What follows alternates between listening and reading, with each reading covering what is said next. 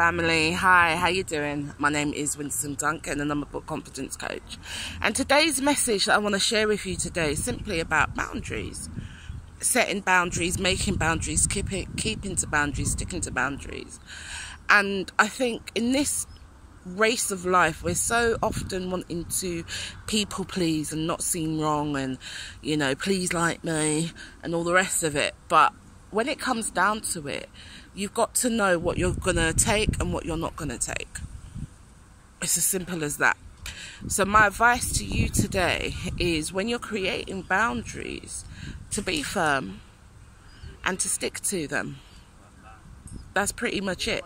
Be firm and to stick to them, because at the end of the day, you're the one that suffers when you overextend yourself, and people allow you. People will, if you allow people to take liberties, then they will.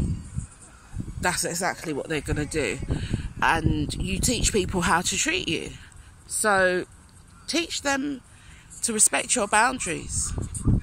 It's just so prevalent in today's society. So I'm here on my early evening walk. It's threatening to rain, but I'm in a business. I haven't been walking for a long time, and just got to make some changes, do something different. Workaholism isn't good, you know. It's all about mind, body and spirit, balance. And the older I get, the more I see the need to take care of myself, basically. So yeah, I want to do this as a regular thing, coming out, sitting down, talking to you guys. I'm having a bit of a rest on something that I shouldn't be sitting on. But hey ho, that's how it goes. But yeah, it did have a yellow sticker on it. And seeing Carnival and the people dropping down off of the buses yesterday, I just thought to myself, don't be sitting where you're not supposed to.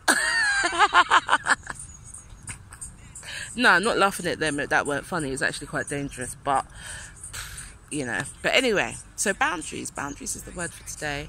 I actually feel inspired to do a podcast on it when I get back, and maybe even a blog.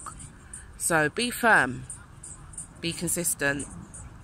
It might be coming out of your comfort zone, but don't worry about that, because they're not worried when they're crossing your boundaries. So very key.